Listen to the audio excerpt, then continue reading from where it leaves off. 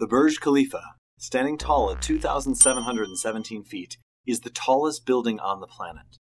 Now, if you put 50 Burj Khalifas on top of each other, you would reach a height of around 41.4 kilometers, the altitude from which Alan Eustace jumped in 2014, setting the current world record for the highest and longest freefall jump.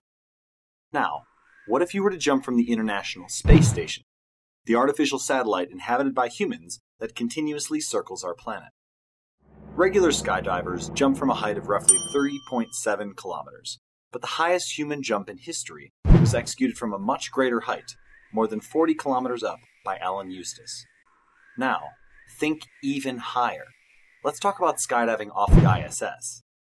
The International Space Station, or the ISS, is a large, manned, artificial satellite that orbits planet Earth at an altitude of between 330 and 435 kilometers.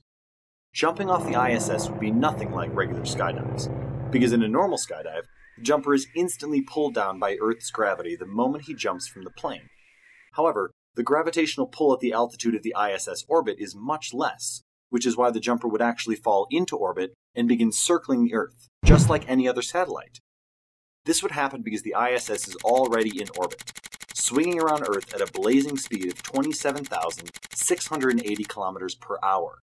It is essentially falling towards the ground at all times, but it doesn't ever hit the ground due to its sheer orbital speed.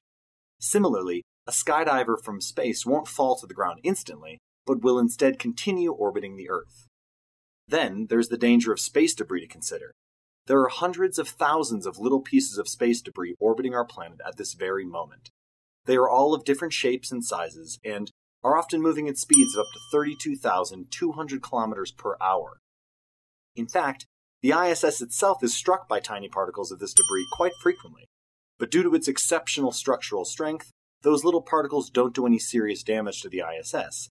A skydiver, however, would need to rely entirely on the structural integrity of his spacesuit if he were struck by any of this space junk.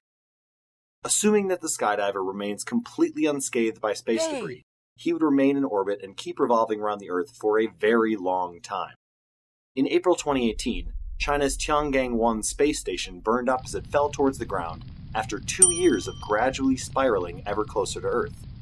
Since the ISS is much higher, it's reasonable to assume that a skydiver would remain in orbit for more than 2 years before beginning to fall more rapidly towards the ground. How exactly a man would manage to remain in orbit around the planet for more than 2 years all by himself is, as you can imagine, an impossibly difficult question to answer. However, assuming that he manages to do that, after a period of more than 2 years, the jumper would eventually start falling towards the ground due to the resistance that the minuscule amount of air offers at that altitude. The ISS is in the same orbit as the jumper, yet it doesn't fall to the ground because the ISS has its own engines that regularly compensate for its gradual loss of altitude, thus ensuring that it stays in orbit for as long as it wants. The jumper's suit wouldn't have any boosters to correct his trajectory, so there's nothing stopping him from falling towards the ground eventually. Once the skydiver starts his re-entry into Earth's atmosphere, his suit's structural integrity would finally be put to the test. Spacecraft returning to Earth face intense temperatures of about 1,650 degrees Celsius due to the intense air drag moving through Earth's atmosphere. A skydiver would face similar temperature conditions during re-entry, which would make his suit incredibly hot and set it on fire. If the jumper survives that, then the most difficult part is over. Now, all the skydiver would need is some sort of mechanism in his suit to significantly slow his rapid freefall, enabling the deployment of a parachute at a safe height above the ground. He would finally be able to land on the ground safely after an extremely long, tiring, and humanly impossible freefall. All in all, a space jump off the ISS is practically impossible.